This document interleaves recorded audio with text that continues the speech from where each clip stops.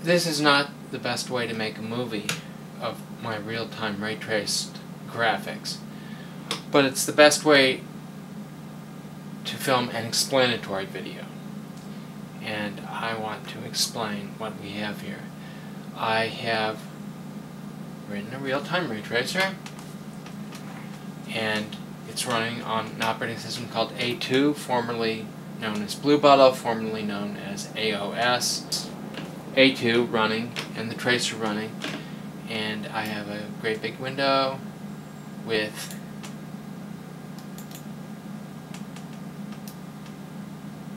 .600 by 400 rays, not all of which are being traced according to the edge detector, in this window, and a frame rate of about 800 milliseconds, 750 milliseconds. And I have a smaller window on the same space, which is 200 by 150 rays, not all of which are being traced according to the edge detector.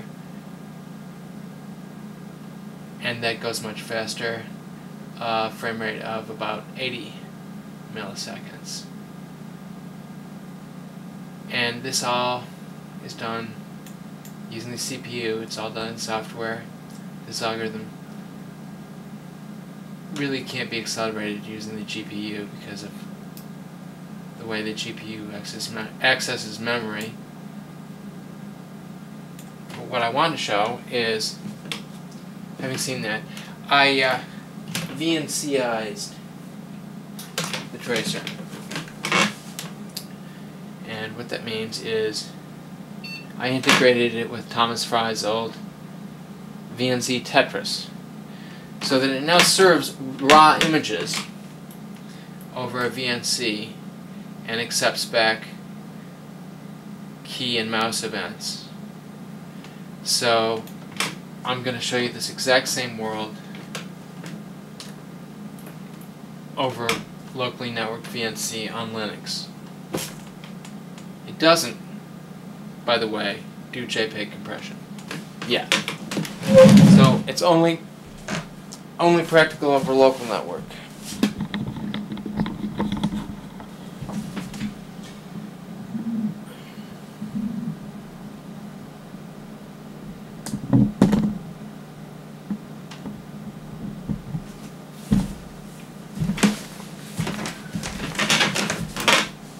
Now I'm going to run the command over on Linux. I've started the render server. This is a mirror renderer. We'll quit out of that. I've started the render server over on A2, and on Linux I execute from a terminal GNC viewer 192.168.1.2. That's that A2 machine, local address, :99.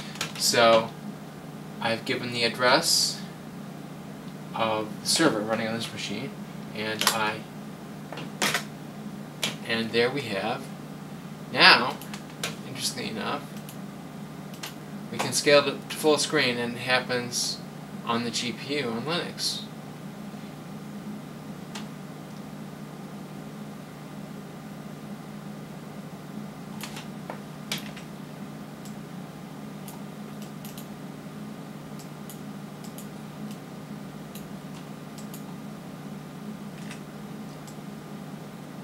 Now this is the same world that we were looking at on A2. Just briefly, although we'll take a frame hit for this, I'm going to open a VNC terminal onto the same world on A2, and I am going to make some modification by destroying a cube. I'll destroy this one, and when I make changes over on the one system, the world changes on the other system. Very interesting. So I might be getting as many as 10 frames a second here, I'm not sure. The resolution is not amazing, but I have Sierpinski fractals made out of iteratively approximated cube, sphere, truncated thingies, and I can on the fly modify the fractality of such. So I can get closer and closer and closer, or back away.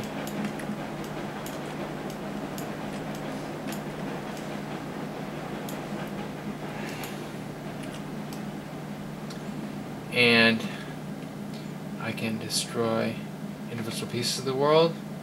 And because it happens that this world is made up of little copies of the same thing, if I destroy one of these white or red cubes, it turns out that a lot of cubes in the whole world disappear. Now, it's true that the resolution is not terribly good here, but it would be completely hopeless to do this with a polygon render. There would be absolutely no point in even trying to make such a complicated world. You notice that I have massive occlusion happening everywhere. By occlusion, in a polygon render it would count as overdraw. It's not overdraw here because you're not overdrawing anything, but woo. And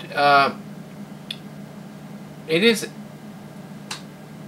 some timing issue I don't understand with VNC. It's not as smooth, but that is not running on the best modern multi-core hardware either. Ooh, here we have a mirror. No, but there's a mirror. See.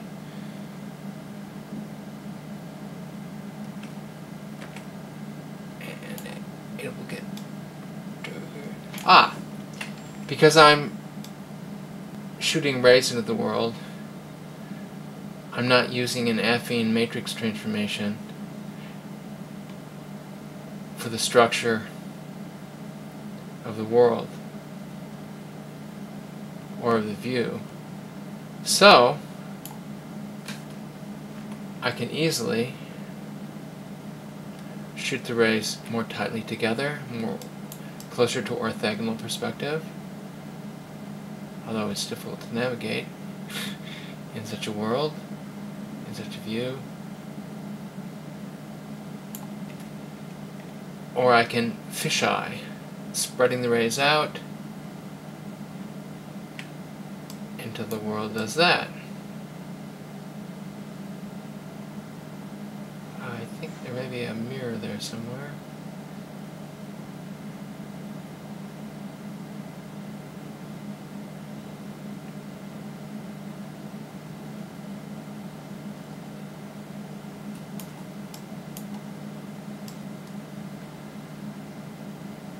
Now, if I could shoot about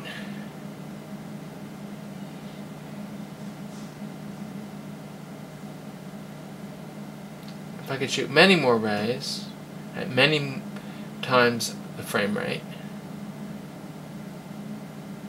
and then devote half the processing power that I was using not to that task,